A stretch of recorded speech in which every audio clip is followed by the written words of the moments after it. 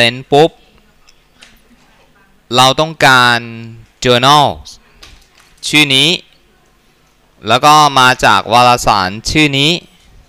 volume นี้ issue นี้ปกติเราค้นที่ไหนครับเนี่ย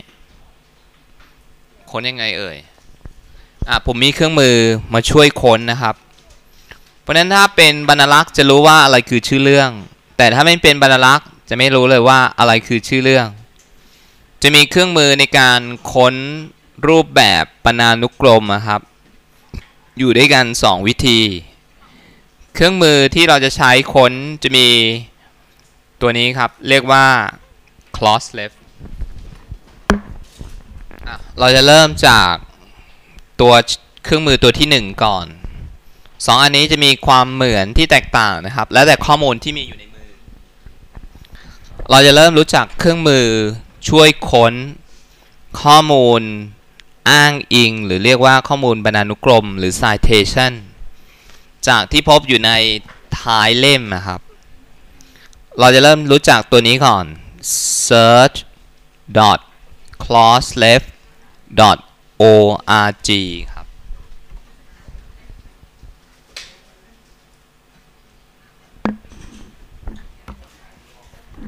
search.crossleft.org ตัวนี้จะเป็นเครื่องมือตัวแรกถ้าเกิดว่าผู้ใช้มาด้วยข้อมูลอ้างอิงแล้วไปไม่ถูกไม่รู้ว่าเป็นของใครสำนักไหนก็ไม่รู้มหาวิทยาลัยมีบริการ Full Text หรือเปล่ายังไม่รู้เราจะใช้ตัวนี้ search.crossleft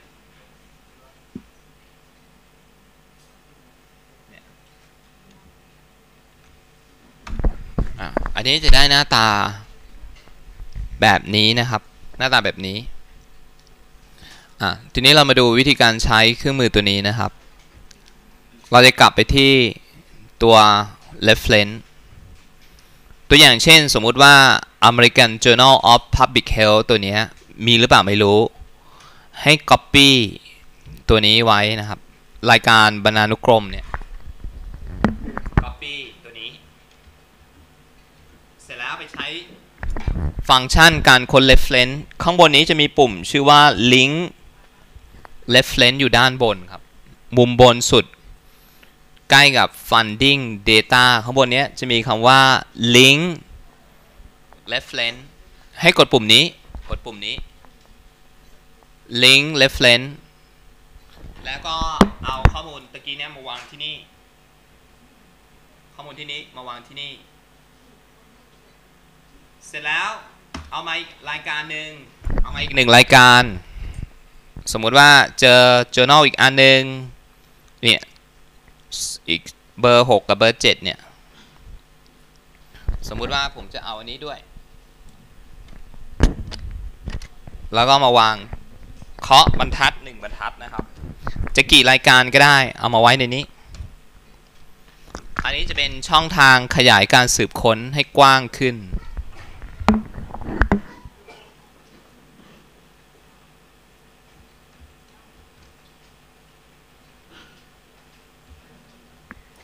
เสร็จยังครับ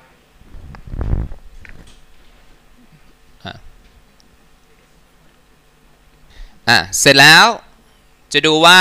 มีแบบอิเล็กทรอนิกส์ไหมกดปุ่มนี้เลยครับสีเขียวว่า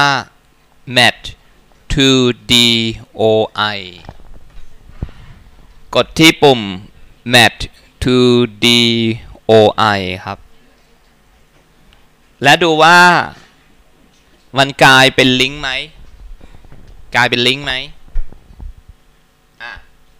ทีนี้ถ้าเกิดว่าเอกสารที่เรามาปะครับมันเป็นลิงก์ให้เอาเมาส์คลิกที่ชื่อเรื่องมันคลิกที่ลิงก์มันนะครับแล้วดูว่ามันไปต่อที่ไหนมันจะพามาเราที่ต้นฉบับนั้นต้นฉบับตัวนี้เสียเงินหรือไม่เสียเงินนั่นอีกเรื่องหนึ่งนะขอให้รู้ก่อนว่ามันมีข้อมูลตัวนี้อยู่ที่ไหนเพราะฉะนั้นเวลาเราเจอลิงก์เนี่ยแสดงว่ามันขึ้นทะเบียนขอเลข DOI เดี๋ยวค่อยอธิบายทีหลังนะครับอันนี้หมายความว่าวิธีการทำง่ายสุดคือ copy reference มาเลยอันนี้ Taylor and Francis เราไม่ได้รับก็ไม่เป็นไรเพราะฉะนั้นตัวนี้เนี่ยเราคลิกลิงก์ไปที่ตัวบทความตัวที่มันเจอเนี่ยแล้วเราก็รู้ได้เองว่าอันเนี้ยอยู่ในแหล่งข้อมูลประเภทไหนทันไหมครับเพราะฉะนั้นตัวนี้เนี่ยถ้ามหาวิทยาลัยเรารับหรือไม่รับจะมีความร่วมมือของห้องสมุดน่ะเสียเงิน100 เดียวมั้งใช่ไหมครับถ้าเราอยากได้ฟูลเทคเนี่ยห้องสมุดบริการยังไงถ้าผู้ใช้แล้วแต่ที่ใช่ไหมดีกว่าให้เขาไปซื้อเองหนักหน้าเว็บอ่ะอาจจะอยู่ที่เป็น1,000 บาทเป็นเงินเหรียญแต่ถ้าเกิดว่ามหาวิทยาลัยไหนที่เขามีมันจะเป็นคำร่วมมือก็อาจจะเสียแค่100 เดียว200 บาทคุ้มกว่านะครับอันนี้ฉะนั้นเครื่องมือที่1เนี่ยเราจะเรียกว่าเป็นเครื่องมือช่วยค้นพวกรายการท้ายเล่มแต่ปัญหาของมันก็คือวารสารนั้นต้องขึ้นทะเบียนขอเลข DOI ครับทีนี้มาขยายความอีกทีหนึ่งว่า DOI คืออะไรเดี๋ยวจะไปเห็นใน Slide Direct เดี๋ยวพูดทีหลังนะครับข้อเสียมันก็คือถ้าไม่ได้ขึ้นทะเบียนขอเลข DOI หาไม่เจอเราต้องใช้อีกเครื่องมือหนึ่งที่ผู้ใช้มาด้วยชื่อเรื่องอย่างเดียวไม่มีสมบูรณ์มาแบบนี้แล้วเราจะเรียกว่า Google Scholar ครับตัวนี้จะกว้างกว่า Costleft แล้วก็เอาข้อมูลบางส่วนที่เป็นชื่อเรื่องชื่อผู้แต่งหรือมีแค่ไหนเอามาแค่นั้นอ่ะอันเนี้ยจะกว้างกว่า search.costleft.org ครับ2ตัวนี้เอาไว้ทำอะไรนะครับเป็นเครื่องมือหาข้อมูลอ้างอิงบรรลักษ์เจอบ่อยไหมแบบนี้เจอบ่อยเพราะนั้นอันเนี้ยเราจะไม่รู้เลยว่าเขาเอามาจากที่ไหนเขาไม่ได้บอกแหล่งที่มาให้มาแต่ชื่อเรื่องอันนี้เราก็จะใช้ตัว search.costleft สำหรับ reference เอาไปลองก่อนถ้าไม่เจอให้มาใช้ Google Scholar ครับ Google Scholar ทันไหมเราก็เริ่มมาดูเครื่องมือที่แตกต่างGoogle Scholar เนี่ยถ้าของเราเป็นภาษาไทยเปลี่ยนเป็นภาษาอังกฤษเป็นไหมครับเดี๋ยวปุ่มจะไม่เรียกมันไม่เหมือนกันทีนี้ Google Scholar เนี่ยเราจะไม่ใช้แท็บตรงนี้นะให้เราเอามากดตรงลูกศรตรงนี้มันจะเขียนว่า Advanced Search เห็นไหมครับ Advanced Search ทันไหมครับเนี่ย Google Scholar ใส่คำว่า Scholar หน้า Google เฉยๆจะเป็นเว็บไซต์แต่ Scholar จะเป็นเว็บวารสารวิชาการเสร็จแล้วเอาเมาส์มากดตรงนี้จะมีคำว่า Advanced Search กดตรงนี้ครับจะได้หน้าต่างแบบนี้ทันไหมเอ่ยทีนี้เราจะกลับไปที่ตัวนี้แล้วให้ไปดูว่าอะไรคือชื่อเรื่องก็คืออย่างเงี้ยคือชื่อเรื่องใช่ไหมให้ copy เฉพาะชื่อเรื่องมาครับเอาแค่ชื่อเรื่องอย่างเดียวเท่าที่มีอันนี้ข้อดีของมันคือชื่อเรื่องจดมาแค่ไหนเอาแค่นั้นนะคือผู้ใช้จะมาแบบไม่รู้เลยว่าชื่อเรื่องเต็มเป็นยังไงก็ได้ขอให้มีส่วนหนึ่งของชื่อเรื่องเนี่ยแล้วมาใส่ช่องแรกเลยช่องแรกช่องนี้ช่องแรกเนี่ยหมายความว่าชื่อเรื่องสลับคำตำแหน่งได้ถ้าไม่แน่ใจว่าใครมาก่อนคำไหนมาก่อนมาหลังเอาส่วนใดส่วนหนึ่งของชื่อเรื่องครับมาใส่ด้านบนเสร็จแล้วชื่อเรื่องตรงกับภาษาอังกฤษว่า title ก็บอก Google ว่าให้ค้นเฉพาะชื่อเรื่องกดตรงนี้จะมีคำว่า in the title of article ครับเราก็กดเลยกด search เลยแล้วเราก็จะเจอชื่อเรื่องเดียวกันที่อยู่ตรงนี้ student teach sex education อันนี้ก็คืออันเดียวกันเนี่ยเห็นไหมเสร็จแล้วเอาเมาส์คลิกลิงก์ตัวนี้มันก็จะลิงก์ไปที่แหล่งข้อมูลเดียวกันกับตะกี้เนี้ย Taylor and Francis ทันไหมครับแบบนี้เพราะฉะนั้นตัวนี้นะครับอธิบายอีกทีนึงคือถ้ายกทั้งแผง ทั้ง reference volume issue เราจะใช้เครื่องมือที่ชื่อว่า search.cosleft.org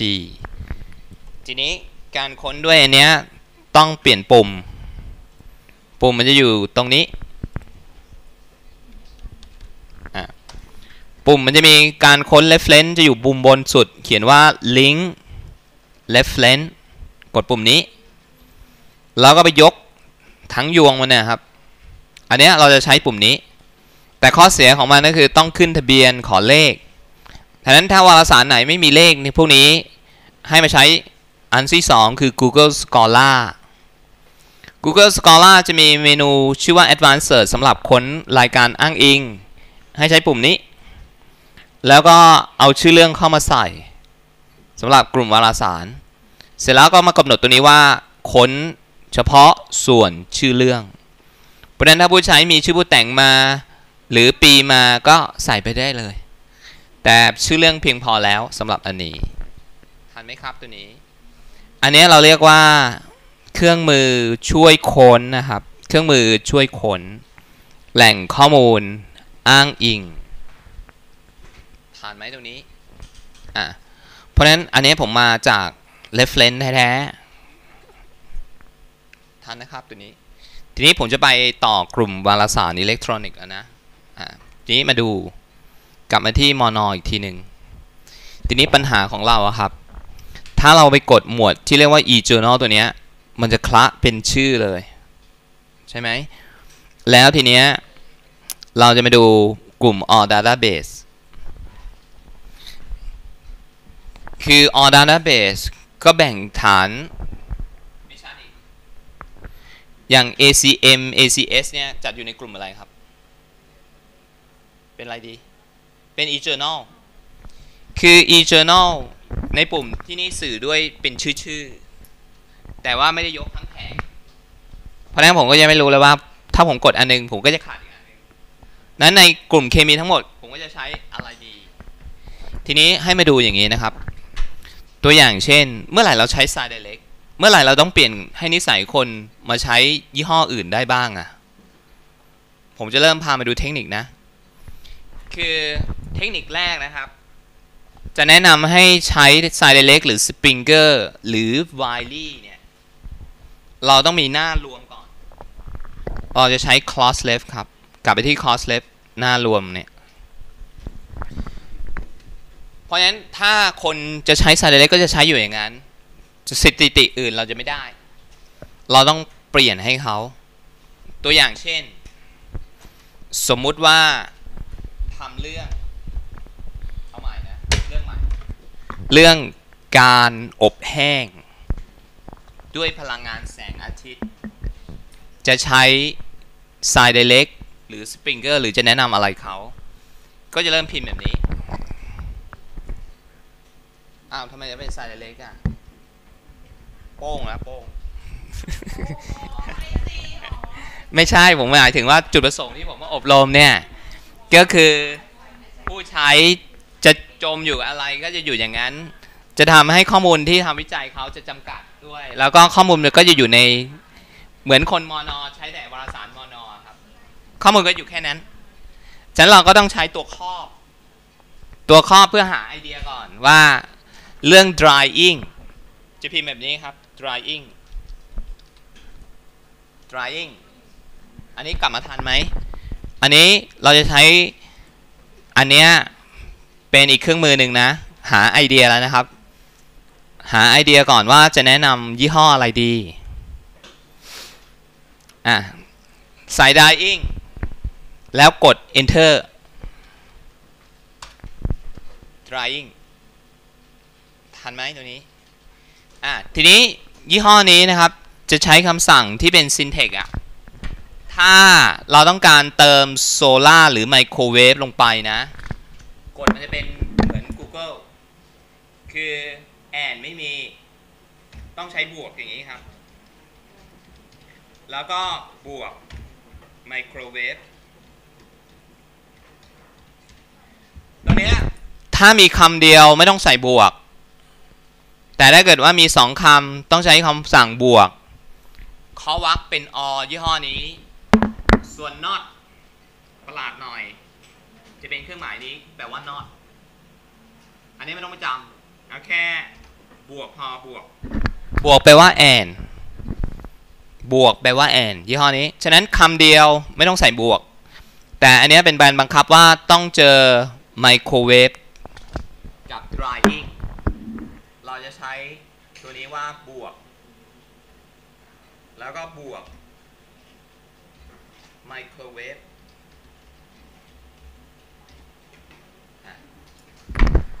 อันนี้เราจะแนะนำเขาว่าบวก drying บวกไมโครเวฟจะไปหาที่ไหนนี้ผู้ใช้ให้ subject มาผู้ใช้อยู่ศาสตร์ food science ครับ food science ไม่ใช่คีย์เวิร์ดแต่ว่าเป็นเงื่อนไขผู้ใช้เราก็มาดูก่อนว่า drying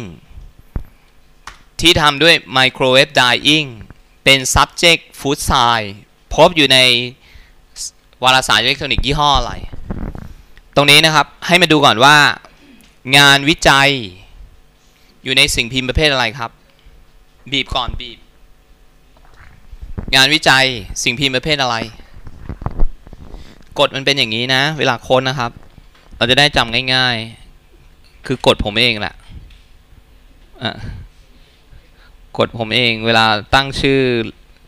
งานนะครับกฎมันจะมีอยู่ว่า1เราคำตอบที่ใช้ครับเราใช้แหล่งข้อมูลจำนวนเท่าไหร่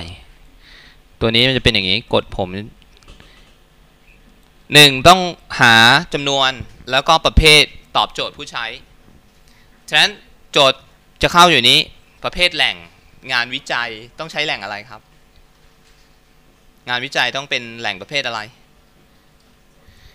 ก็ต้องเป็นตัวนี้ type เห็น type ไหมครับงานวิจัยน่าจะอยู่ที่อะไรเอ่ย journal ฉะนั้น journal ก็จะเต็มไปด้วยงานที่ตีพิมพ์อยู่ในรูปแบบงานวิจัยแต่ถ้าต้องการฉบับสมบูรณ์จะเป็น dissertation นะงั้นเราก็จะใช้ตัวนี้ว่า journal article ทีนี้ผู้ใช้ต้องการสาขา food science ครับเลื่อนลงมาข้างล่างจะเจอคำว่า category เห็น category ไหมจะเจอคำว่า food science เห็น food science นะครับให้กรองหรือ food science ทันไหมครับตัวนี้อันนี้กอง1คือกองชนิดสิ่งพิมพ์ก่อนกรอง2กรองสาขานี้เราจะมาเลือกให้ผู้ใช้แล้วต้องใช้ CITCOMS หรือ Springer หรือ Wiley เลื่อนลงมาตัวนี้จะเจอ Publisher ครับเห็น Publisher ไหม Publisher คือ1 Elsevier คือกลุ่มที่เป็นเจ้าของ CITCOMS นั่นหมายความว่าเยอะสุดเรื่องนี้จะอยู่ใน Science Direct อันที่2เห็น Wiley Blackwell ไหมเรามีไหมครับ Wiley Blackwell ให้มาตรวจอย่างนี้นะเรามาดูเราก็มาดูก่อนว่ามี Wiley หรือเปล่าดูซิเนี่ย W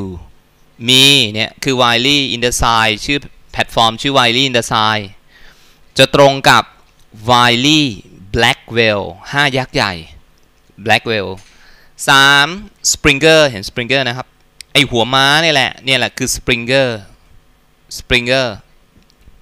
นี่คือ Springer เศษเรามีเปล่ามีไหมครับเศษมีไหมเนี่ยเขาจะมีเศษอีก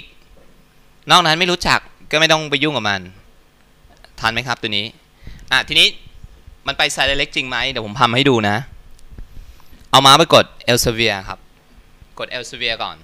Elsevier Publisher เป็น Elsevier ทันนะครับตัวนี้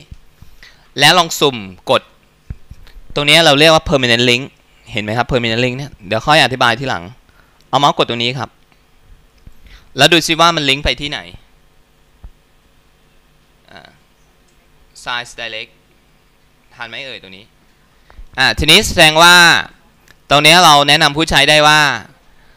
1ห้ามพลาด Science Direct ทีนี้เราจะกลับมาดูว่า Wiley กลับมา Wiley ยังไงให้เอาเมาส์กดคืน Elsevier มันจะกลับมาที่หน้าเดิมนี้ยุบให้เหลือWiley ครับเอาเมาส์กดไปที่ Wiley แล้วเราก็เนี่ย ตรงกันพอดีไมโครเวฟ drying แล้วก็เอาเมาส์กดที่ลิงก์แล้วดูซิว่าไปไวลี่ไหมไวลี่ไหมมาไวลี่เห็นไหมเนี่ยเราก็จะได้ full text โดยอัตโนมัติเลยเห็นไหมครับอันเนี้ยนี่ได้ full text อัตโนมัติอันนี้เราก็จะได้ไอเดียแล้วว่าไปไวลี่เอาเมาส์กดไวลี่ทิ้งไปดูซิว่ามี Springer ไหมใช่ Springer อันเดียวกับเราเปล่าอันนี้ดันเป็น Springer Nature เราก็กดไปที่ลิงก์ของ Spring ตอนนี้เราก็จะได้ไอเดียแล้วว่าเนี่ยมาที่ Springer ทันไหมครับตัวนี้เพราะนั้นเราจำง่ายๆว่าถ้าขึ้นว่า Elsevier ก็ต้องไม่พลาด Science Direct ถ้าขึ้นต้นด้วย Wiley ก็ต้องไม่พลาด Wiley in the Science ของเรา Springer Nature ก็เป็นหัวม้าคือ Springer อันนี้เราจะได้ตัดสินใจถูกว่าการค้นด้วยคีย์เวิร์ดตัวนี้เนี่ยถ้า list อย่างเงี้ยเราจะดูงงแล้วจะไปวันหนึ่งก็ไม่จบครับเข้าไปทุกฐานเนี่ยมันเสียเวลาเพราะฉะนั้นเราจะใช้วิธีการหาภาพรวมก่อนคือคอสเลฟมันจะหยาบมันไม่ได้ค้นได้ละเอียดเท่ากับตัวฐานนะครับแต่เราได้ไอเดียก่อนว่าคีย์เวิร์ดตัวนี้ควรจะค้นที่ไหนทีนี้ตัวอย่างต่อมาถ้าเป็น sex education แนะนำที่ไหนบ้างสมมติว่าสายการศึกษาเราจะใส่ไปก่อนว่า sex education แล้วเรากด search เลยเสร็จแล้วเราต้องการ journal ใช่ไหมครับทีนี้คำค้นมันเยอะเราจะบวกอะไรต่อล่ะหรือว่า pregnant สมมติว่าผมบวก pregnancy เอาตัวอย่างก่อนนะสมมุติว่าใส่ pregnant อันนี้มันไม่รับดอกจันนะครับเราต้องเลือก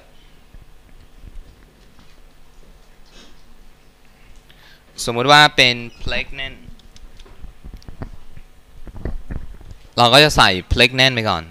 pregnant ตอนนี้เราก็บวก pregnant แล้วก็ enter ทีนี้เราก็เลือกตรงนี้ว่าเป็น journal แล้วก็มาดู subject ครับ subject ฉะนั้น subject ตัวนี้เราต้องการ subject อะไรตัวนี้เนี่ยถ้าเกิดว่าดูแล้วเนี่ยน่าจะเกี่ยวข้องไม่มี education เราเลือกเป็นอย่างอื่นก่อนนะสมมุติว่าเป็นสาธารณสุขคือ public health แล้วก็ให้มาดูด้านล่างนะครับ publisher ก็ยังเป็น Elsevier Springer Wiley Sage ตัวนี้จะเป็นทางสังคมศาสตร์จะเด่นอันนี้เราก็จะได้ไอเดีย Sage มี Oxford ไหมเราก็ดูของเรามี Oxford บ้างเนี่ยดู Oxford ไม่มีอันเนี้ยเพราะฉะนั้นอันนี้เราไม่มี Oxford เราก็ไปดูต่อว่านอกจาก Oxford เราจะมี Informa คือ Taylor and Francis Cambridge มีไหมอันเนี้ย BMJ น่าจะมีไหมคณะแพทย์มีไหม BMJ ไม่มีมี Ovid เห็นไหม Ovid เห็น Ovid ไหมครับเนี่ย Ovid เนี่ยเราจะได้ไอเดียก่อนในลักษณะแบบนี้ทันไหมครับแบบนี้อันนี้คือตัวครอบให้เราเริ่มว่าเราจะใช้ฐานข้อมูลเนี่ยถ้านึกไม่ออกว่าวารสารอิเล็กทรอนิกส์จะแนะนำผู้ใช้อะไรให้ใช้หยาบๆนะครับอย่าไปใส่ละเอียดเพราะว่ามันไม่ได้ละเอียดเท่ากับฐานข้อมูลให้เราเอาคีย์เวิร์ดตัวแม่ใส่เข้าไปก่อนเสร็จแล้วเราค่อยไปนั่งเจาะอีกทีนึงว่าฐานไหนเป็นข้อมูลดีเยอะๆก็เลือกเอาออกมาสัก 5-6 ฐานอย่างเงี้ยเพราะนั้นผู้ใช้ก็จะได้รู้ว่าต้องบีบอันนี้นะครับ1ประเภทแหล่งที่ใช้เราต้องใช้ทั้งหมดกี่แหล่งเพราะนั้นถ้าเราจะตอบได้ว่าใช้วารสารก็จะมี3ก็คือ Elsevier คือ CITCOMS Wiley แล้วก็ Springer แบบนี้อันนี้เราก็จะได้บีบการค้นให้แคบลงนั่นเองทันไหมครับแบบนี้ทีนี้เดี๋ยวผมจะยกตัวอย่างของวารสารขึ้นมา1อันนะ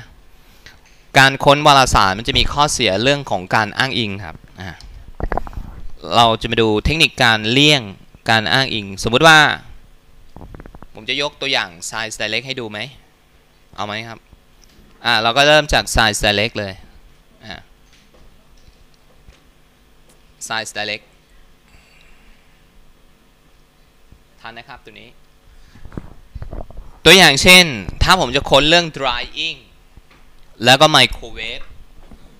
พิมพ์ยังไงครับพิมพ์ยังไงเอ่ยไม่บวกแล้วอันนี้แอนแล้วอันนี้คือหยาบเราก็จะใช้ทำแบบนี้นะครับถ้าเป็นกลุ่มวารสารจะไม่มีเครื่องมือเยอะให้เราเริ่มค้นทีละคำเหมือนกันไม่มี search within เริ่มจาก drying กด search แล้วประเมินก่อนเราจะใส่คีย์เวิร์ดตัวที่2ให้มาใส่ช่องบนนี้เรียกว่า refine by keyword เนี่ยก็แอนเข้าไปครับแอนแล้วก็ตามด้วย microwave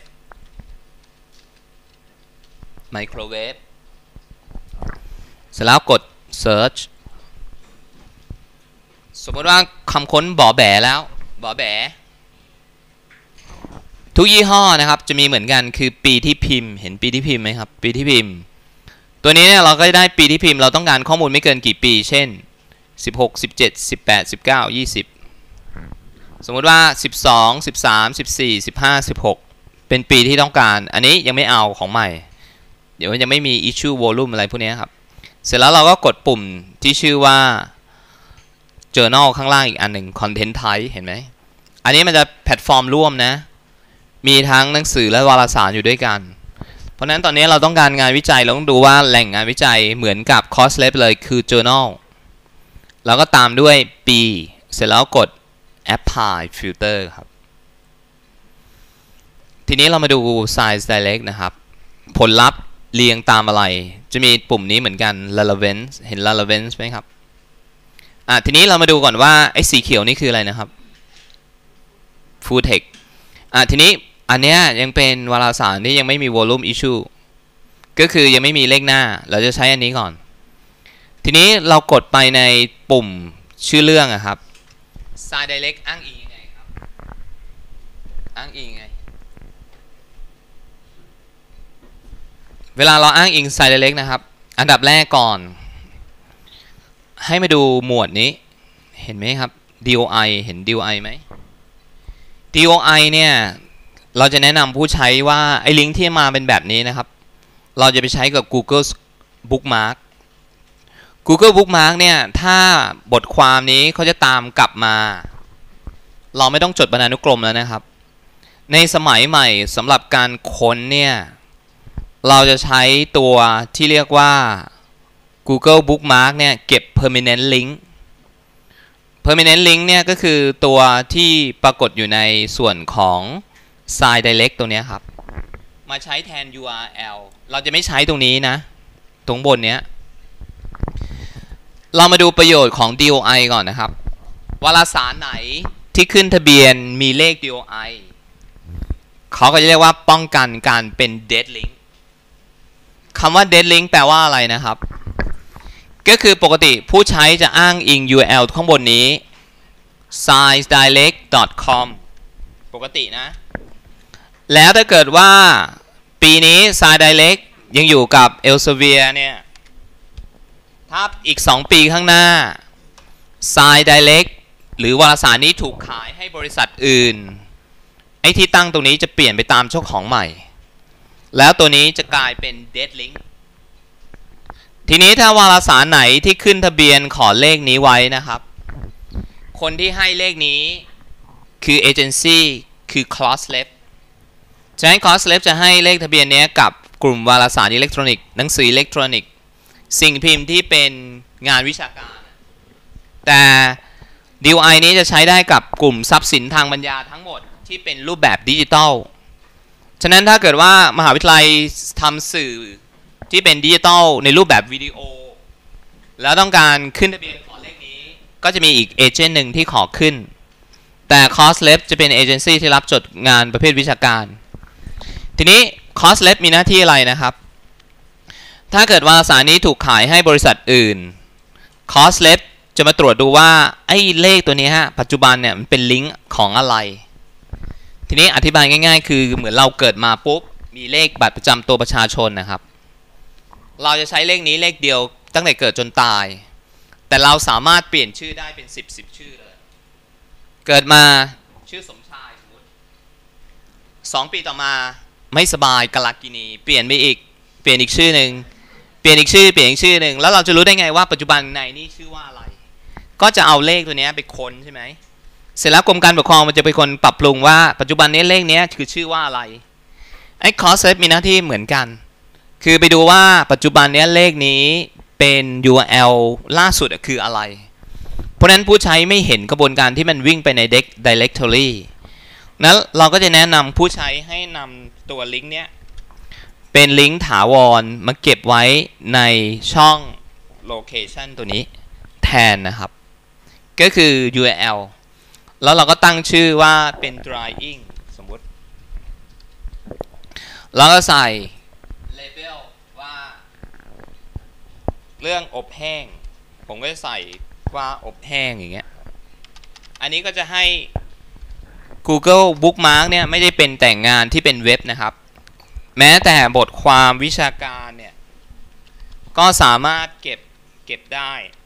ด้ด้วยเช่นเดียวกันอันนี้เราก็จะบอกว่าใช้กับบทที่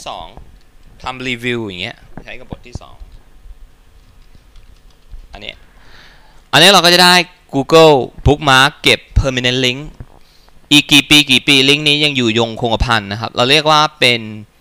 permanent link ฉะนั้นตัวนี้จะไม่มีวันตายลิงก์ตัวนี้เพราะฉะนั้นอันเนี้ยเอาไปใช้แทน URL ได้เลยแทนข้างบนนี้แทนตัว sciencedirect.com ทันไหมครับตัวนี้ทีนี้ผมมีตัวอย่างอีกอันหนึ่งถ้าผู้ใช้มาด้วยลิงก์นี้แล้วบอกว่าบรรลักษ์อันเนี้ยจำลิงก์ไม่ได้จำแต่เลข DOI คือจดเอาไว้แต่เลข DOI ช่วยดูให้หน่อยว่าเลขเนี้ยมันเป็นวารสารชื่อว่าอะไรเราต้องมีเครื่องมือในการค้นเลข DOI ครับก็คือ coslet ครับให้กลับมาที่ coslet เราจะเห็น coslet เขียนว่า DOI เห็นไหมฉะนั้นไปบอกผู้ใช้ว่าสมัยใหม่ไม่ต้องไปจดแล้วชื่อเรื่องชื่อผู้แต่งเพราะว่าจดผิดมาหาไม่เจอเลยนะเราจดแค่ตัวเลขครับแล้วก็เอาแค่เลข10อย่างเงี้ยมาใช้เพราะนั้นเราได้เลขตัวนี้มาปุ๊บให้มาใช้เครื่องมือตัวนี้คือค้นเลข DOI แล้วก็กด enter มันจะไปตรงกับชื่อเรื่องที่ใน Site Direct เลยชื่อนี้ชื่อเดียวกันอันนี้คือชื่อเดียวกันแล้วก็จะลิงก์ตัวนี้กลับไปที่บทความตะกี้นี้อีกทีหนึ่งอันนี้ก็คือมันจะย้อนกลับไปที่ตัวต้นฉบับอีกทีหนึ่งวันนั้นเลข DOI ครับก็จะเป็นเลขที่ใช้แทนบรรณานุกรมและป้องกันการเป็น dead link นี้ปัญหาต่อมาของกลุ่มวารสารคืออ้างอิงถ้าผู้ใช้ต้องการไม่มี endnote นะครับอยากได้ APA Vancouver เราจะทำให้เขายังไงเอ่ย ProQuest มีให้แต่ยี่ห้อนี้ไม่มีนะยี่ห้อนี้เราต้องพึ่ง coslet ครับเอาเลข DOI มาค้นที่ coslet เหมือนเดิมจะได้หน้านี้แล้วเราจะได้เครื่องมือตัวหนึ่งชื่อว่า action เนี่ยเราจะมีคำว่า size ครับตัวนี้จะทำบรรณานุกรมสำเร็จรูปให้ด้วยคือเป็นแบบ APA Vancouver เลยอันนี้ก็คือเรากด size ปุ๊บเราจะเจอตรงนี้ว่า APA เราก็จะได้รูปแบบ APA ก็ copy ไปเลย Vancouver กด Vancouver IEEE ก็กด IEEE อันนี้ก็จะได้รูปแบบบรรณานุกรมจาก coslet จากเลข DOI แท้ๆเลยทันไหมครับตัวนี้เลข DOI ประโยชน์หลายอย่างนะคือแทนบรรณานุกรมป้องกันการเป็น dead link ทำ APA อัตโนมัติ APA อัตโนมัติด้วยAPA อัตโนมัติเพราะฉะนั้นสิ่งที่เราไม่ต้องมานั่งกังวลคือรูปแบบไม่มี endnote ไม่เป็นไรแต่ทีนี้ถ้าเกิดว่าผมอยากได้ APA แต่ไม่มีเลข DOI ทำไงล่ะใช้ตัวนี้ครับนี่ Google Scholar จะทำ APA ให้เหมือนกันให้ทำแบบนี้ Google Scholar เนี่ยจะมีจุดของมันอยู่ตรงนี้นะครับ ว่าเราก็พิมพ์ Google Scholar ให้เราเอาชื่อเรื่องที่ปรากฏอยู่ใน Site Direct เนี่ยมาค้นเหมือนวิธีตะกี้นี้ก็คือ Scholar เนี่ยให้ใช้ Advanced Search แล้วทำเหมือนตะกี้นี้เลยแล้วก็กดปุ่มนี้ Title เหมือนเดิมทำเหมือนเดิมแล้วก็กด Search Google Scholar จะมีคำว่า Site อยู่ด้านล่างเนี่ยครับเห็น Site ไหม CITE Site จะอยู่ด้านล่างกดเหมือนกันตัวนี้เราก็จะได้ APA ทำเหมือนกันก็คือ Google Scholar จะมีไซต์เหมือนกับ Courselab แล้วแต่ว่าเราชอบของ Courselab จะให้ DOI ต่อท้ายไปด้วยแต่ถ้าเกิดว่า Google Scholar จะไม่ให้ DOI เนี่ยอันนี้จะต่อ DOI ไปด้วยถ้าฟิลของ Courselab แต่ถ้าเกิดว่าเป็น Google Scholar จะไม่มีเลข DOI ครับจะไม่มีเลข DOI แต่ทุกอย่างเหมือนกันอันนี้ก็จะเป็นเครื่องมือช่วยหาว่าไอเดียเราจะไปวารสารชื่อว่าอะไรแล้วก็ใช้เครื่องมือพวกนี้ช่วยในการค้นต่อจะเป็นบรรณานุกรมจะเป็นอะไรนั่นเองทันไหมครับตัวนี้เพราะฉะนั้นตัวนี้เราก็จะได้เนี่ยมีข้อมูลเยอะแยะแล้วเราจะตัดสินใจว่าอะไรก็จะใช้ตัว Courselab ครอบแล้วเราจะรู้ได้ว่าอันนี้ควรใช้อันนี้อันนี้ควรใช้อันนี้อันนี้เราจะได้รู้เองของเรามีวารสารอิเล็กทรอนิกส์เยอะมากนะครับเนี่ย APA AIP ก็ทางฟิสิกส์อย่างเงี้ย Apply Science เนี่ยเยอะแยะไปหมดเลยทีนี้อันสุดท้ายของกลุ่มวารสารนะรู้จักตัวนี้ไหมครับ Annual Review เคยผ่านตามั้งไหมเอาคืออะไรครับอันนี้รายงานประจำปีใช่ไหมทีนี้เดี๋ยวผมมาอธิบายตัวนี้นะครับอันนี้มันจะเหมาะกับพวกปอเอกปอโทคือเมื่อเช้าเนี่ยถ้าเราจำสไลด์ผมได้นะวารสารมันจะมีวารสารประเภทปริทัศน์นะครับอันนี้จะเป็นรีวิวประเภทนั้น 100% เลยวารสารประเภทปริทัศน์เนี่ยจะเป็นประเภทนี้ครับแนวนี้เลยของเราจะมีอยู่ยี่ห้อเดียวโดดๆเลยชื่อ Annual Review พวกนี้จะกรองผลงานมาแล้วไม่ใช่งานเริ่มแรก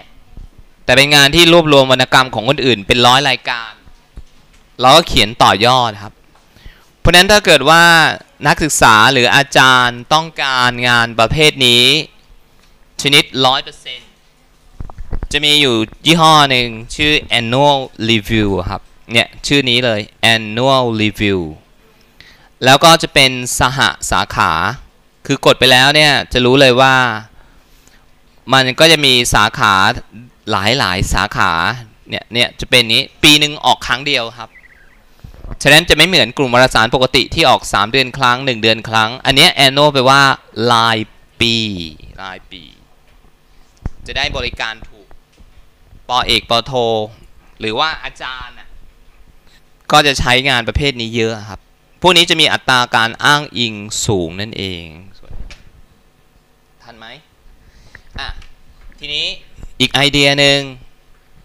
อยากจะใช้วารสารเหมือนเดิมตะกี้เราได้เครื่องมือ Courselab แล้วมีอีกไอเดียหนึ่งก็คือมีแหล่งวารสารอะไรที่มันค้นได้ละเอียดกว่า Courselab อีกแต่เป็นวารสารคุณภาพที่มหาวิทยาลัยมีด้วยตอนนี้เราต้องไปหากลุ่มที่จะค้นงานประเภทนี้จะมี2 ยี่ห้อเราจะเรียกว่ากลุ่มวารสารที่เป็นที่นิยมในวงวิชาการนะครับก็คือเราจะใช้กลุ่ม Citation Database จะมีอยู่2 ยี่ห้อที่มหาวิทยาลัยมีคือ Web of Science กับ Scopus ทีนี้เราแยกออกไหมเมื่อไหร่เราใช้ Scopus เมื่อไหร่เราใช้ Science Direct รู้ไหมเราจะแนะนำผู้ใช้ว่าอย่างไรทำไมถึงต้องมาใช้ Scopus ทำไมถึงต้องมาใช้ Web of Science คือเรื่องมันจะเป็นอย่างนี้มันจะเชื่อมโยงกับวันพุธนะครับ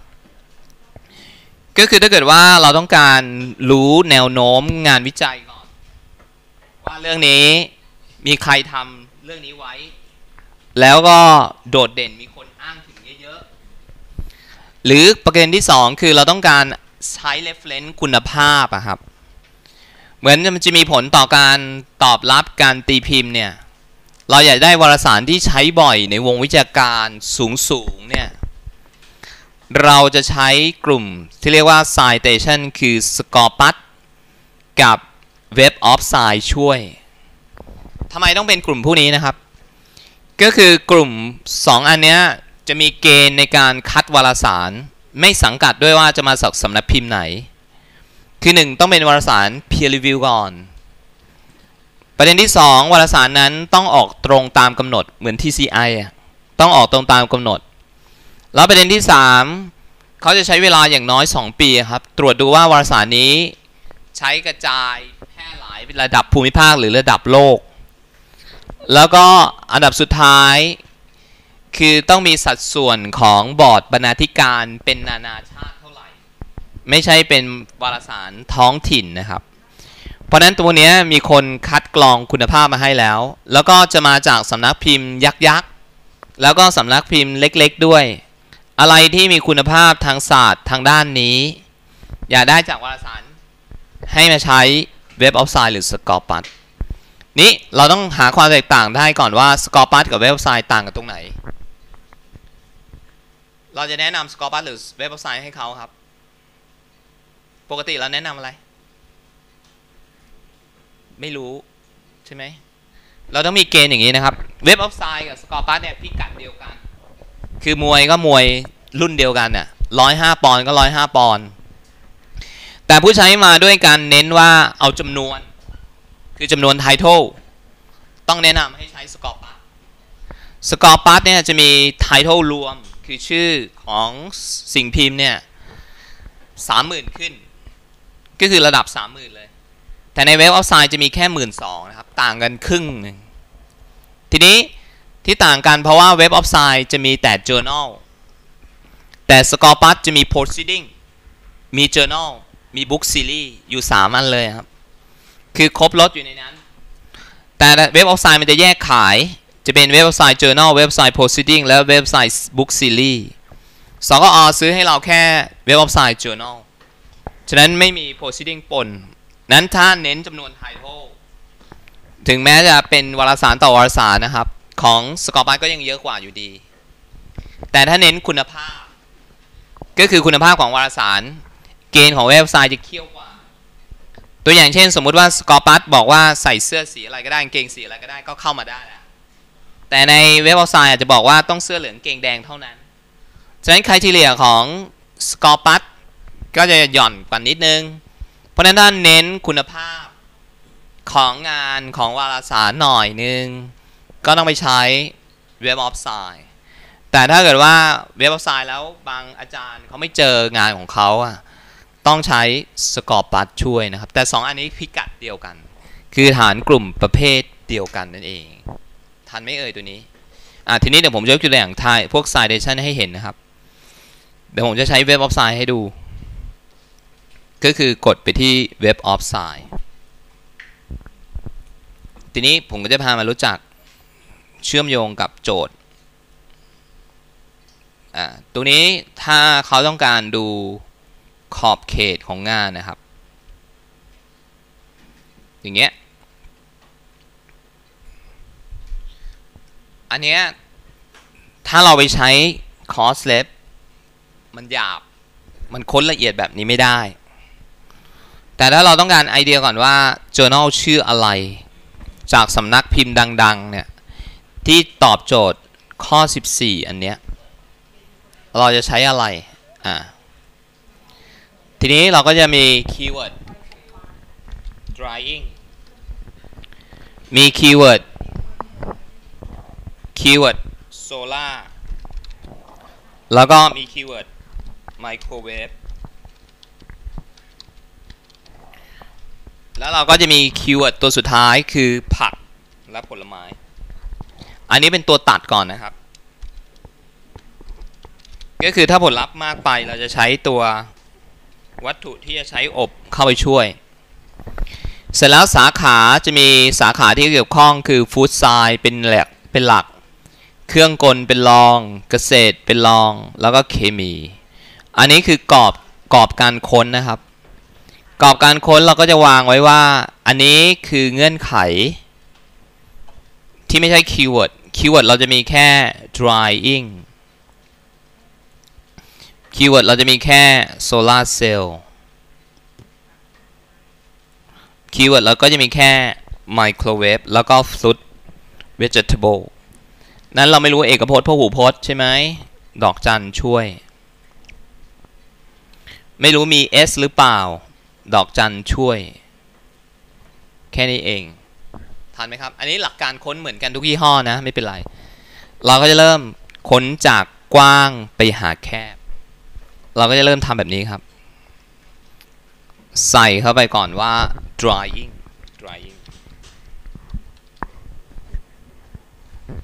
แล้วก็ search คือหลักเกณฑ์ผมอะไม่ได้เน้นให้ต้องค้นทุกฐานนะผมต้องการหน้าที่มันรวมมิตรที่สุดอะเหมือนผมเข้าไปใน Big C แล้วผมซื้อได้ทุกอย่างผมไม่ต้องมาออกมาตลาดสดอีกแล้วนั่นหมายความว่าเราจะใช้ในการหาไอเดียงานวิจัยเนี่ยเราจะใช้2แหล่งคือ cross lab แต่ cross lab มีข้อเสียคือค้นละเอียดไม่ได้แต่ถ้าเราต้องการค้นละเอียดเราต้องใช้ Scopus หรือ Web of Science เพื่อให้ได้ไอเดียก่อนตัวมันไม่มี full text แต่มันคัดงานคุณภาพมาเสร็จแล้วเราจะเห็นว่า drying จะมี 300,000 กว่าสบายแล้วถ้าจะทำ drying เราจะเริ่มใส่คีย์เวิร์ดตัวที่2ยี่ห้อนี้จะเหมือนกับตัว ProQuest เห็นไหมครับจะมีข้างล่างเนี่ยช่องตรงนี้เขียนว่า search within ตัวนี้จะเหมือน ProQuest เลยก็คือเอาคีย์เวิร์ดลำดับที่2ใส่เข้าไปครับก็คือ solar or microwave solar or microwave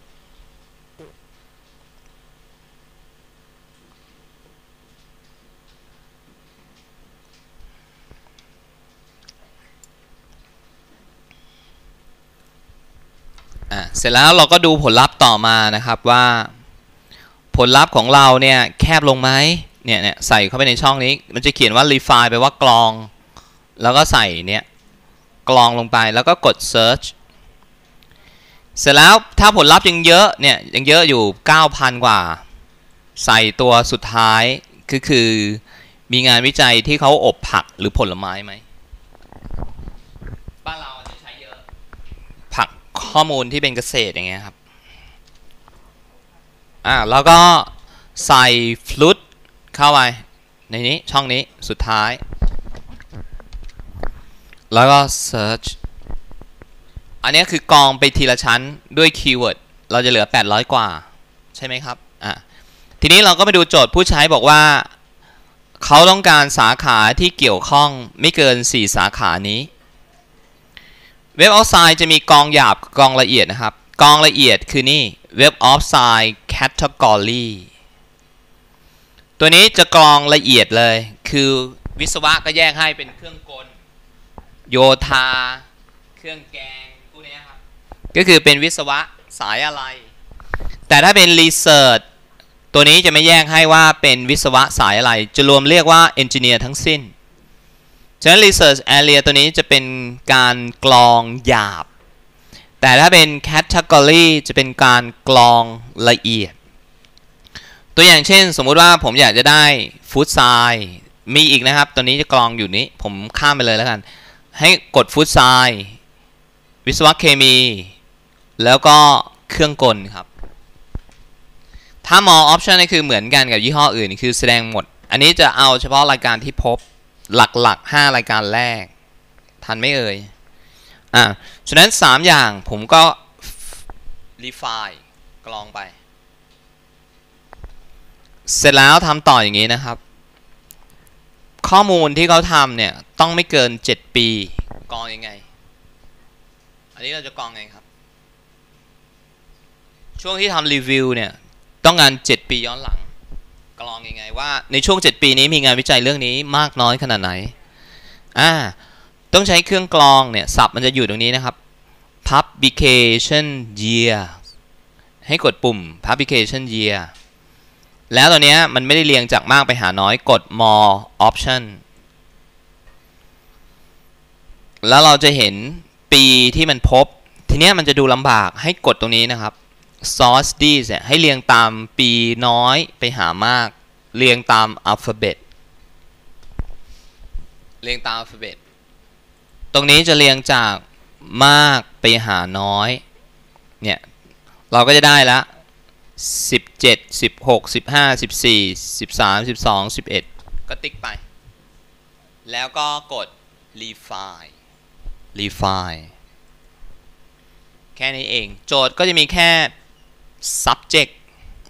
แล้วก็ปีที่พิมพ์บอแบแล้ว300กว่าถือว่าพอแล้วผลลัพธ์เรียงตามอะไรครับดูยังไงเอาอันที่เกี่ยวเนื่องเกี่ยวข้องสูงสุดต้องเรียงตามอะไร relevance ทีนี้มันเรียงตาม relevance ไหมข้างบนนี้ไม่ใช่เราต้องปรับตัวนี้ให้เป็น relevance ทีนี้ผมจะพามารู้จักไอ้ตัวนี้นะครับอันดับแรกวารสารชื่อนี้ครับเป็นวารสารคุณภาพไหมมหาวิทยาลัยเราไม่มี impact factor ใช่ไหมไม่มีใช่ไหมครับเครื่องมือตัวนี้ใช้ทดแทนได้ให้กดปุ่มนี้ตัวนี้จะมีค่าควอไทล์รู้จักค่าควอไทล์ไหมมีอาจารย์ไหนเคยมาถามเราไหมควอไทล์เข้าใจไหมครับวิธีการจะเป็นอย่างนี้นะครับวารสารเนี่ยเขาจะมีวิธีวัดคุณภาพอยู่2ประเด็นคือ impact กับ ranking impact เนี่ยคือการใช้บ่อยในวงวิชาการว่ามันมีอิทธิพลยังไงกับนักวิจัยในศาสตร์นี้สมมุติว่าในสาขาฟุตไซน์มี100ชื่อวารสารนี้อยู่ในลำดับที่เท่าไหร่จะเรียกว่า ranking เพราะนั้น impact จะมีคนเข้าใจผิดว่าสายวิทย์ impact 3ด้อยค่าแต่สายสังคมบอกว่า impact 3ถือว่าดีอะไรพวกนี้สมมุตินะเพราะฉะนั้นแต่ละสาขาจะมี impact สูงต่ำไม่เท่ากันเขาก็จะทำการจัดเรียงใหม่ครับให้เอาวารสาร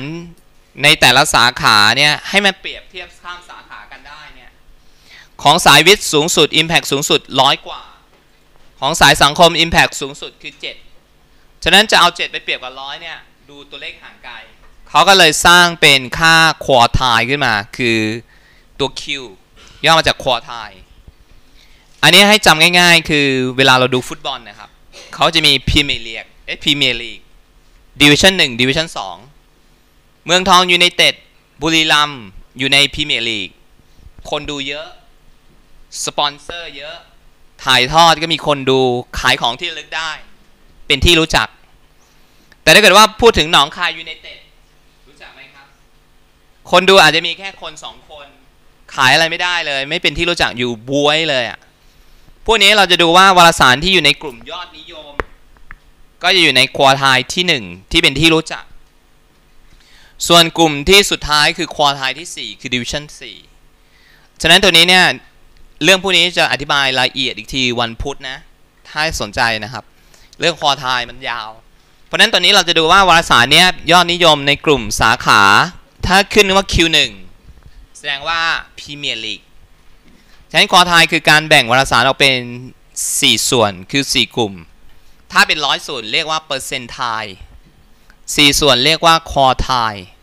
ฉะนั้นตอนนี้เอาแค่4ก็คือเขาจะเรียงอย่างนี้นะครับ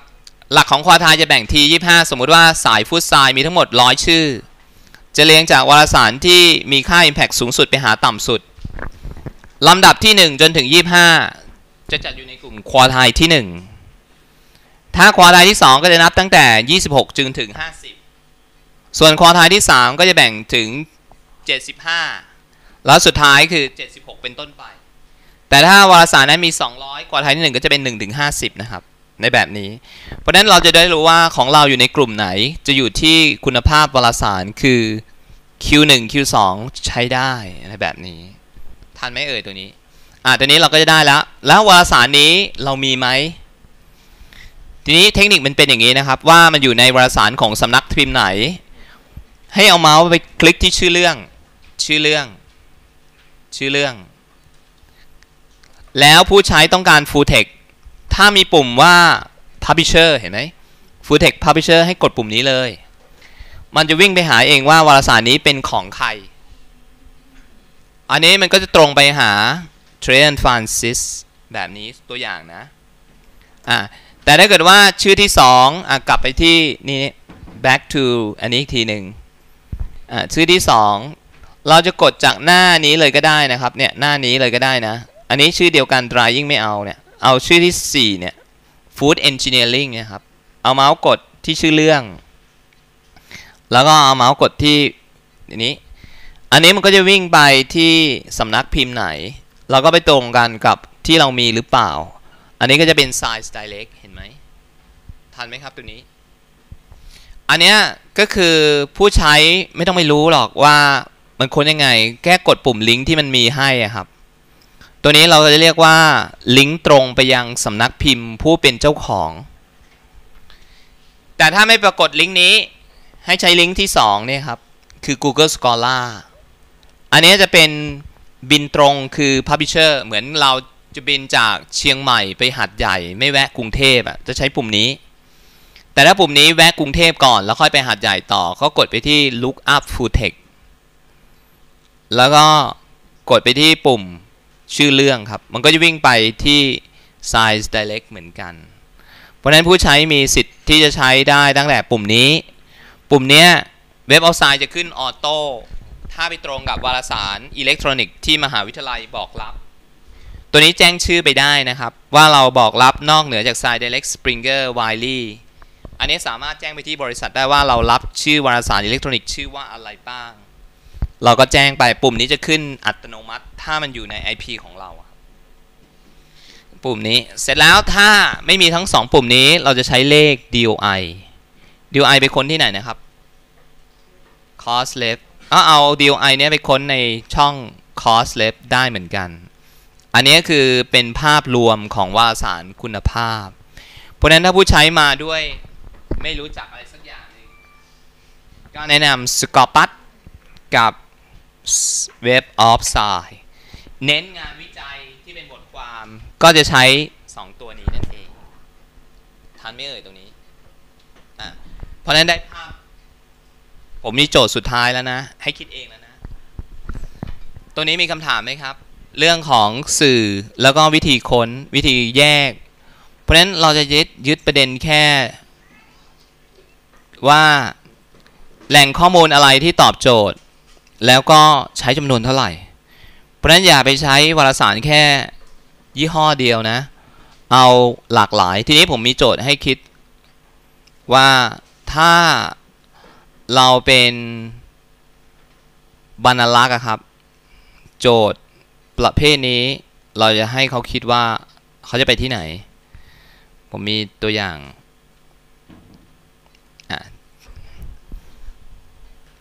ข้อนี้ต้องเอาข้อมูลตั้งแต่เช้ามาผสมแล้วก็ตัดสินใจข้อ1ครับถ้าต้องการข้อมูลเกี่ยวกับโรคไข้ซิก้าอันนี้กลุ่มผู้ใช้เป็นเด็กนะเป็นเด็กมัธยมไปทำรายงานควรจะแนะนำสิ่งพิมพ์หรือแหล่งข้อมูลประเภทใดให้เขาครับอันนี้ตอนนี้สารสนเทศท่วมท้นแล้วใช่ไหมต้องแยกให้ถูกก่อนละเรียนไปแล้วก็คือตอนนี้เราต้องรู้เลยว่าอันนี้ต้องใช้ตัวอะไรครับเอาแหล่งข้อมูลก่อนเด็กมัธยมเครื่องมือเมื่อเช้ามีอะไรบ้าง Google เพราะฉะนั้นตรงนี้ต้องใช้อะไรดี Google เพราะว่าเขาอาจจะไม่ได้เป็นสมาชิกห้องสมุดสมมุตินะครับเรามาค้นกันไหมว่าค้นยังไงอันนี้ลองดูครับอันนี้ทำเองเลยแล้วเราจะเลือกแหล่งอะไรให้เขาล่ะแหล่งอะไรให้เขาอันนี้สะกดให้ดีนะว่าเราจะใช้โรคไข้ซิก้าหรือเหลือแต่ซิก้าหรือว่าอะไรตรงเนี้ย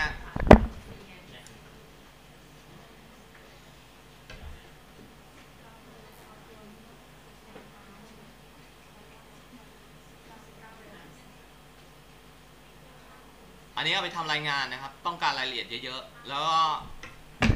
ความน่าเชื่อถือของแหล่งข้อมูลก็ต้องมีด้วยฉะนั้นเราจะแนะนำอะไรให้เด็กสมมุติว่าลูกมาบอกแม่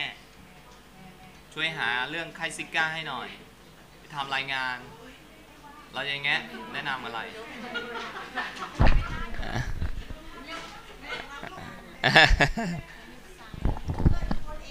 Google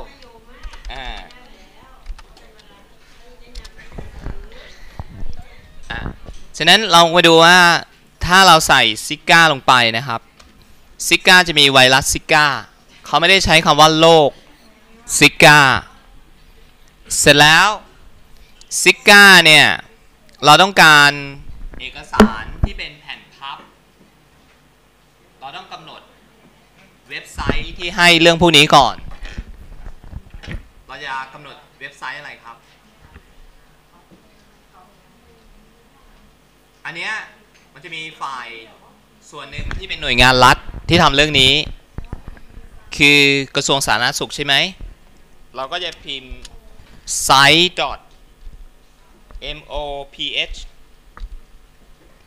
ก็คือ Ministry of Public Health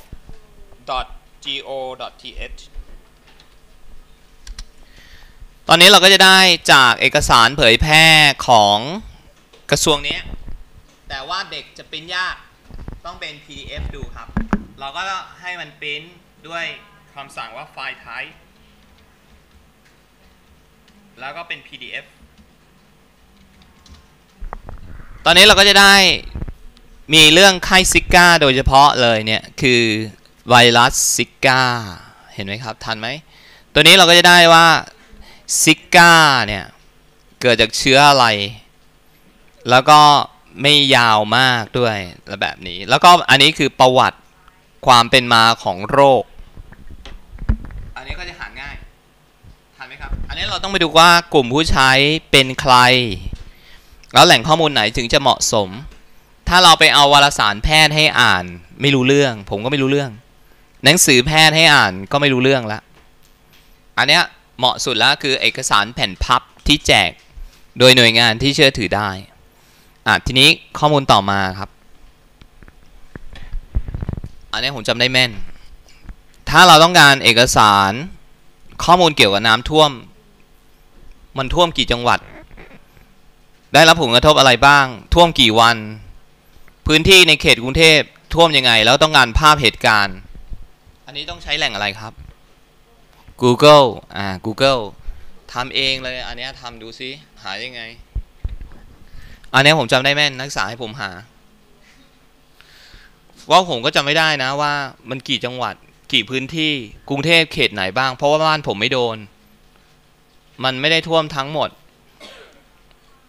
แล้วเราจะหายังไง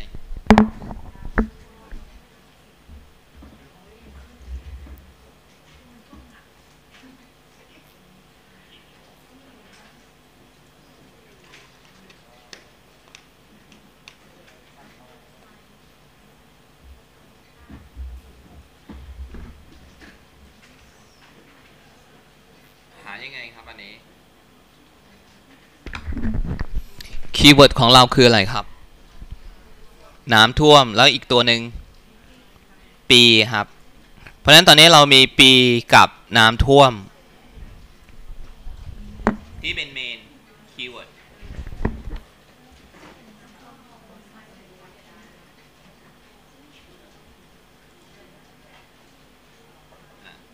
ใช้เทคนิคอะไรดีทีนี้อันดับแรกก่อนมาตีความก่อนนะครับเราจะใช้เทคนิคก่อนว่า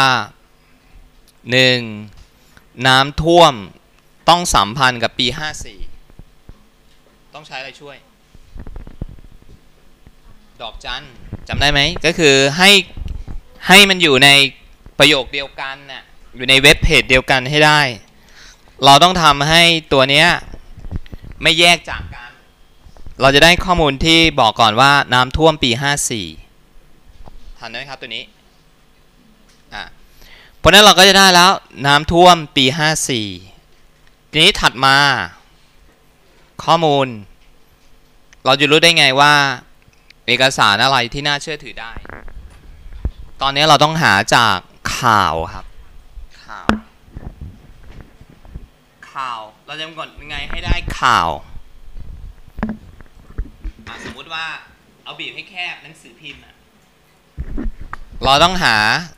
จะมีหนังสือพิมพ์ที่ดังๆมีไทยรัฐเดลี่นิวใช่ไหมเราก็จะลองเจาะดูไทยรัฐดูไหม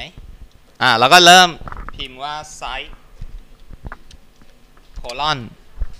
แล้วก็จุดไทยรัฐสะกดยังไง RATH ใช่ไหมครับแล้วเป็น .co.th ใช่ไหมไทยรัฐใช่ไหมครับ .co.th ตอนนี้เราก็จะได้ไทยรัฐเห็นไหมไทยรัฐ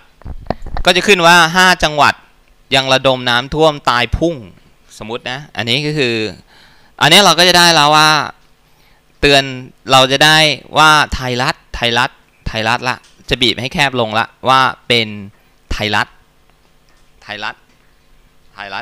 เพราะฉะนั้นตัวนี้เนี่ยเราก็จะเริ่มดูว่าอันเนี้ย5จังหวัดยังระดมน้ำท่วมเตือน3จังหวัดอำเภอทีนี้เราต้องการดูว่ากรุงเทพท่วมเขตไหนบ้างทำไงต่อเราก็ต้องช่วยมันดอกจันนิดนึงก็คือหลัง54ใส่กรุงเทพเข้าไปกรุงเทพ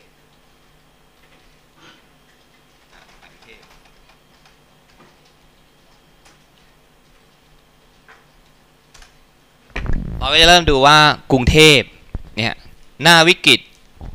เว็บนอกเตือนซ้ำกรุงเทพจมแน่อะไรเงี้ยอันนี้เราก็จะเริ่มดูว่ากรุงเทพเริ่มมีไหมกรุงเทพอะไรพวกนี้ทันไหมครับตัวนี้เพราะฉะนั้นในลักษณะแบบนี้เนี่ยเราก็จะบีบดูว่ากรุงเทพจะอยู่เท่าไหร่หรือว่าข้อมูลจะเริ่มกว้างไปหาแคบถ้าไทยรัฐน้อยไปก็เริ่มเปลี่ยนจากไทยรัฐเป็น .co.th ไปก่อนก็ได้นะครับเพราะนั้นจะเริ่มจากกว้างไปหาแคบก็เป็น .co.th อะไรพวกนี้ฉะนั้นเราก็จะเจอหนังสือพิมพ์ Manager อีกอันนึงเนี่ยเห็นไหมทันไหมครับตัวนี้ก็คือสรุปสถานการณ์อุทกภัยครั้งยิ่งใหญ่สมมุติเนี่ยเราจะได้รู้ภาพอันเนี้ยจะตอบโจทย์ได้เยอะกว่าทันไหมครับแบบนี้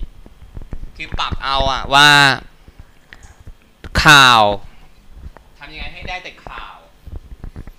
ไม่งั้นมันจะเอามาเป็นบล็อกมาครับความน่าเชื่อถือก็จะน้อยหน่อยนั้นเราต้องการแหล่งที่มันพอเชื่อถือได้กับข้อมูลพวกนี้ฉะนั้นเราอ้างหนังสือพิมพ์ไทยรัฐเพราะว่ามันเป็นเหตุการณ์ท้องถิ่นนั้นหนังสือพิมพ์ไทยรัฐเป็นที่รู้จักนั้นมันก็จะมีความน่าเชื่อถือของข้อมูลระดับหนึ่งนั่นเองรูปน้ำท่วมเอาที่ไหนครับเราต้องไปกด image เอาทีนี้เราก็ต้องเอาพวกไซส์ออกแล้วก็ไปกดตรง image แล้วก็มาดูน้ำท่วมกรุงเทพเนี่ยครับเห็นไหมน้ำท่วมอันนี้เราก็ได้น้ำท่วมกรุงเทพเนี่ยดอนเมืองที่น้ำท่วมเครื่องบินอย่างเงี้ยเพราะฉะนั้นในลักษณะแบบนี้เราก็จะได้โจทย์ของเราว่าเราจะเห็นน้ำท่วมเมื่อไหร่เราต้องการรูปประกอบทำยังไงทันไหมครับอันนี้ข้อ3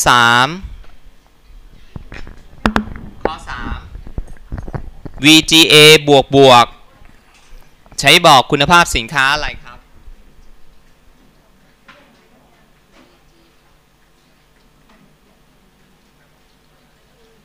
อันนี้ต้องใช้อะไรช่วย Google ฉะนั้น VGA บวกใช้บอกคุณภาพสินค้าอะไรหาเลยครับ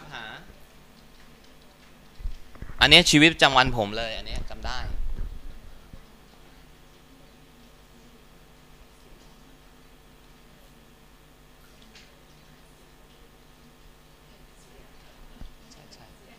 แผ่นเสียงถูกต้องเลย VGA บวกมีความหมายว่าอะไรครับ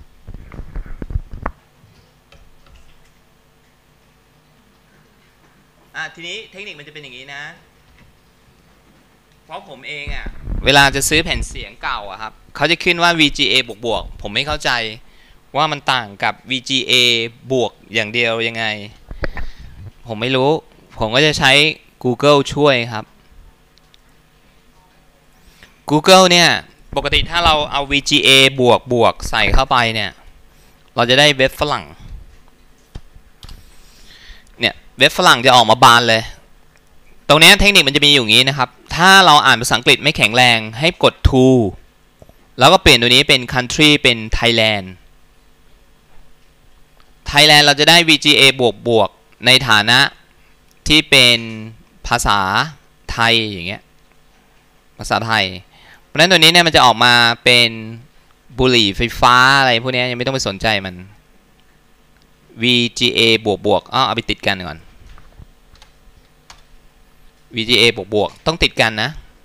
เราจะได้เป็นสัญลักษณ์ของสภาพปกของแผ่นเสียง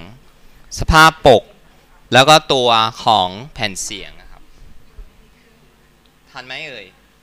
ตัวนี้เวลาเขาขายบนเว็บเขาไม่ได้อธิบายเป็นคำพูดเขาจะใช้เป็นสัญลักษณ์ว่า VGA บวกถ้าสภาพเหมือนใหม่ก็จะเป็นอีกแบบหนึ่ง NM อะไรเงี้ยอันนี้คือเทคนิคเวลาจะหาคำตอบนะครับสุดท้ายข้าวสังหยดปลูกที่สระบุรีได้ไหมอันนี้ต้องตีความแล้วครับ Google ช่วยไม่ได้แล้วอันเนี้ย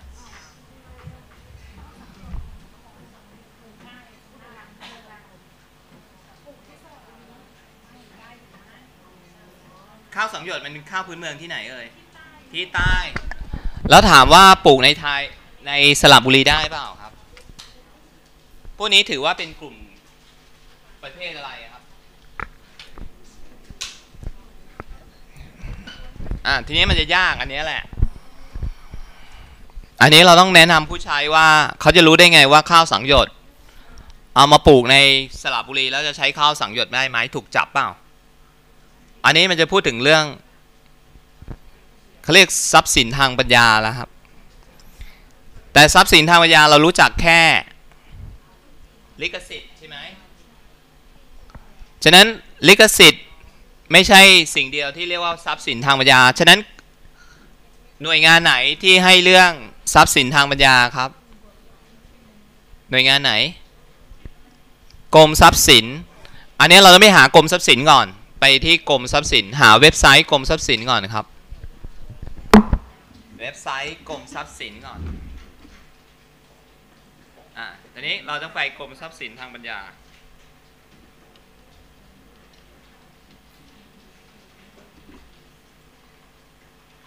อันนี้เราจะได้กรมทรัพย์สินทางปัญญาก่อนแต่ข้อมูลในกรมทรัพย์สินมีเยอะเราจะทำไงต่ออันนี้ที่ผมบอกว่าเราต้องมีความรู้นิดนึงครับเพราะว่าเราไม่รู้ในศาสตร์ทุกศาสตร์ได้เพราะฉะนั้นเราก็ต้องไปหาดูก่อนว่าความหมายของผู้ใช้เนี่ยเขาต้องการรู้ว่าการปลูกข้าวสังหยดในสระบุรีเนี่ยมันใช้ชื่อข้าวสังหยดได้ไหมเหมือนกับหมูย่างเมืองตรังมาขายที่พิษโลกจะใช้หมูย่างเมืองตรังได้เปล่าอันนี้เราจะเรียกว่าในกรมทรัพย์สินเขาก็จะแบ่งข้างล่างเนี่ยลากลงมาครับผมจะพามารู้จักการอ่านเอกสารนะตรงนี้ก็คือบริการข้างล่างเนี่ยครับอันเนี้ยผมอ่านเอาจากตัวนี้หมดเลยเขาเรียกว่าสิ่งบ่งชี้ทางภูมิศาสตร์ครับเอาเมาส์ไปคลิกสิ่งบ่งชี้ทางภูมิศาสตร์เนี่ยฉะนั้นเราจะดูได้ว่าเนี่ยมันจะมีคำอธิบายด้านซ้ายเนี่ยครับผมรู้จากตรงนี้เลยความรู้เบื้องต้นเกี่ยวกับสิ่งบ่งชี้ทางภูมิศาสตร์ทีนี้เราจะเห็นแผนที่ตรงนี้เห็นไหมครับลองเอาเมาส์จิ้มดูเนี่ยมันจะมีชื่อที่ขึ้นทะเบียนเห็นไหมนครศรีธรรมราชเราจะเอาส้มโอไปปลูกแล้วใช้ทับทิมสยามไม่ได้แล้วนะเขาจดไว้แล้วว่าต้องปลูกที่นี่เท่านั้นเป็นการประกันคุณภาพเพราะฉะนั้นตัวนี้เนี่ยเราจะเห็นว่าตรังหมูย่างเมืองตรังก็ใช้ไม่ได้นะหมูย่างเมืองตรังอันนี้จดไว้แล้วว่าจะใช้ที่เมืองตรังเท่านั้นนี่ลองเอาเมาส์ไปวางที่พัทลุงดูครับพัทลุงเห็นพัทลุงไหมได้ครับพัทลุงเนี่ยจะใช้ได้แค่พัทลุงจะไปปลูกที่อื่นไม่ได้แล้วก็คือจะใช้คำว่าข้าวสังหยดไม่ได้แล้วผิดกฎหมายโดนจับ ถือว่าละเมิดทรัพย์สินทางปัญญาเรียกว่าสิ่งบ่งชี้ทางภูมิศาสตร์ครับทันไหมเอ่ยตัวนี้อันเนี้ยคือโต๊ะบริการนะครับก็ต้องรอบรู้นิดนึงเพราะฉะนั้นปัญหาที่ผมเขียนว่าเราต้องรู้ว่าศาสตร์บางอย่างมันคาบอะไรแล้วอันเนี้ยจะตอบไม่ยากละก็คือสิ่งบ่งชี้ทางภูมิศาสตร์คืออะไรก็ต้องไปเข้าที่เว็บตะกี้นี้ทันไหมครับอันนี้ข้อสุดท้ายนี้หายังไงครับ